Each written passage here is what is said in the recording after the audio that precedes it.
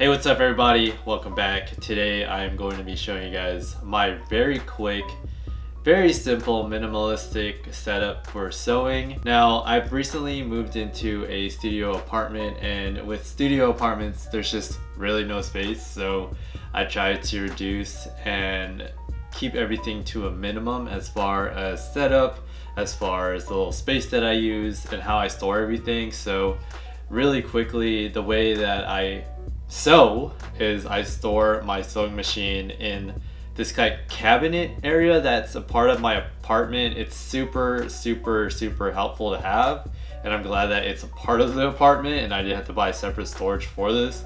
I put my sewing machine at the very bottom. I put all my supplies towards the middle of the little cabinet thing, and then on top I have my Cricut stuff.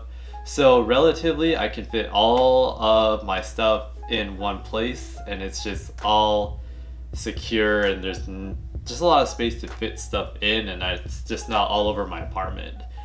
That's the one big problem I had with my room, the one that I used to record in. I put my whole room was a sewing room and my bedroom, so it was really like it was kind of stressful. Recently I've been watching a lot of Marie Kondo, and she's been really inspiring me to like be very minimal about the excess amount of stuff. So whatever I have in my storage is just what I need. It's not an excess amount, and all the stuff that I have there is just exactly what I need. Everything else I kind of tossed and threw away. All this old stuff that I don't even touch, I threw that away. Now what I'm just trying to get rid of is all the extra fabric that I have, which I will take care as these videos start rolling in. So the way that I set up my sewing area, it's very simple. I got this foldable table off Amazon. I just pull it out from under my couch, literally pull it out from under my couch, and then it folds open to like a picnic table, and then on top of the picnic table I just put my cutting mat. It kind of gives it that sewing vibe without doing too much to the table. I was thinking of customizing it, but that's just a lot of work. On top of the cutting mat, I just put my sewing machine, and then all my tools will go around the little area. It's such a big table, and I don't think you need a table any bigger than the one that I have. So that is pretty much my sewing setup. It's really simple. It doesn't take that much space, and I can kind of move it if I need to, because it doesn't take that much space, and all the stuff is in storage, so that's not in the way as well.